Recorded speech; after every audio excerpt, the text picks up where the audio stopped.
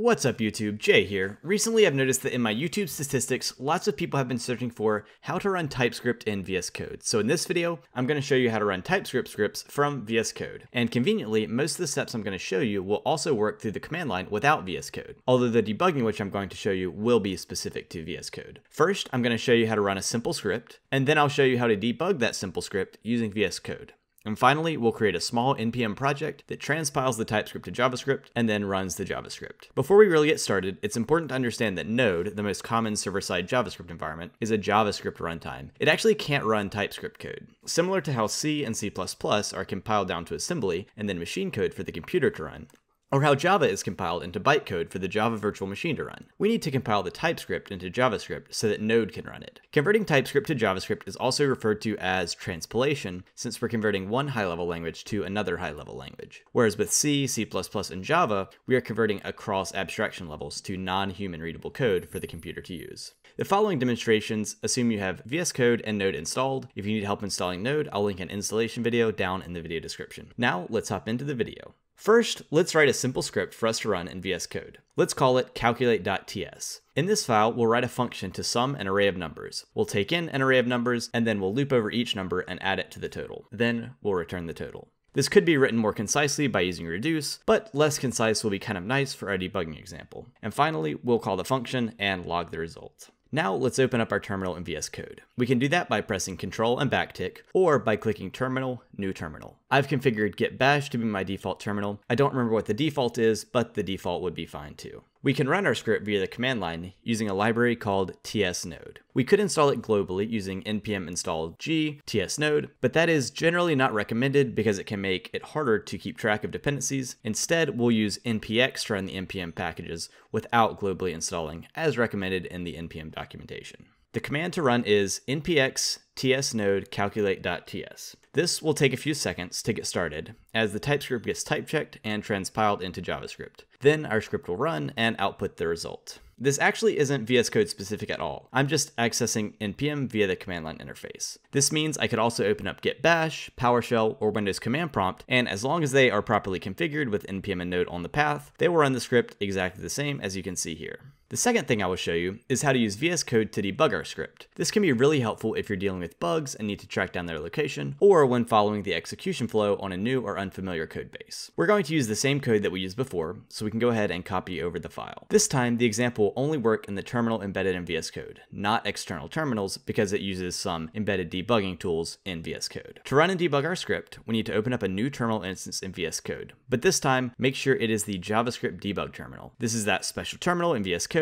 that automatically attaches to any Node scripts that are run from within it. In this terminal, we can enter the same command as before, and we'll get a similar output, just with some extra messages about the debugger. But if we add a breakpoint by clicking to the left of the line number, and then run the script, we will notice that the code execution stops when we get to the line with the breakpoint. Now we can hover over variables to see their current value. For example, we can see the value of num and the value of total. We can click the buttons on the debug dock to continue to the next breakpoint, execute the next function, disconnect the debugger, and more. When I click continue, it will resume the script and stop at the next breakpoint. In this case, it will stop again on the same line since we are in a loop. If I view the value of num and total, we will notice that now they have a different value. They have increased. Since we're summing an array of positive numbers, in this case, the total has increased. This debugger also allows us to view the contents of arrays and objects. When I click continue from the last breakpoint, the script runs the console.log statement and finishes. This debugging may not be super helpful with this relatively simple code we have here. We can pretty much look at the code and see what it's doing. But you can imagine how helpful this would be on a larger, more complex project, or a project that was new to you. In this example, we ran a script with just a single file. But if our script called code in other TypeScript or JavaScript files, which is pretty typical on most projects, the debugger would jump to the breakpoints in the other files too. You'll also notice that so far we haven't seen any actual JavaScript files, which might seem odd since earlier I said that Node can't run TypeScript directly, but can only run JavaScript. Under the hood, tsnode was actually handling the transpilation for us in memory, but in this next example, we will actually see the transpiled files on the file system.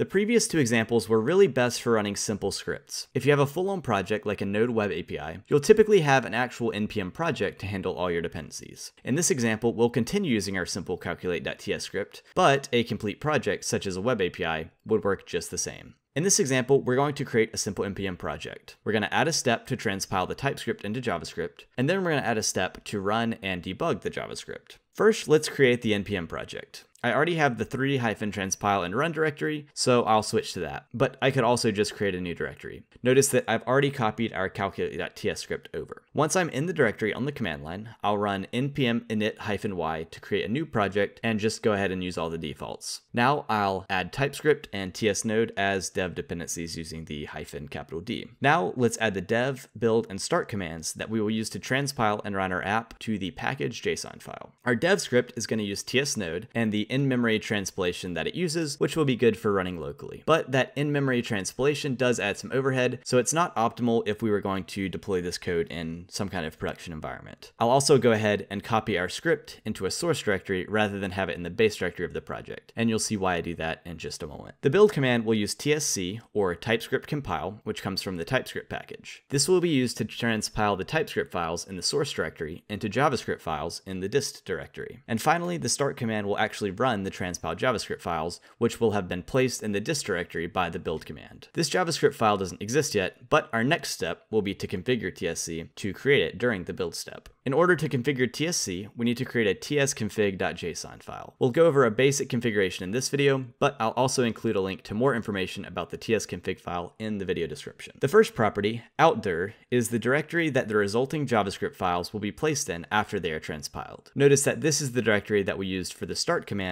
in our package.json start command. The allow.js property isn't actually necessary for this example, it's not used at all, but if we had some JavaScript files that we were importing into TypeScript files, we would have to set this allow.js to true. In this case, it's literally not used at all. The target property specifies the ECMAScript standard that the file should be transpiled to. If you have to support a super old browser, like Internet Explorer for some reason, that doesn't have the latest features, then you may need to target an older standard, but for the most part, ES5 or ES6 should work in most cases. And lastly, the include property is an array of file names or patterns to be transpiled. The paths are relative to the location of the tsconfig file. The asterisks are wildcard characters, which mean any files in any directory under the source directory will get transpiled. Remember, the source directory is where we put our calculate.ts file. In this case, the only file that will be transpiled is the calculate.ts file. So I could have just added the path directly to that specific file. But in larger projects, using these wildcard characters is very helpful. Also note that in this video, we're using tsc, but there are lots of other ways to transpile TypeScript to JavaScript. Babel and Webpack are two other options, but they typically require more configuration. Another newer tool is SWC, which stands for Speedy Web Compiler. SWC is written in Rust and is very fast. I'm not going to go over it in this video, but I'll put an SWC example in the GitHub repo, which will be linked in the video description. Now that we've talked about how the transpilation works, let's run the npm commands that we just added.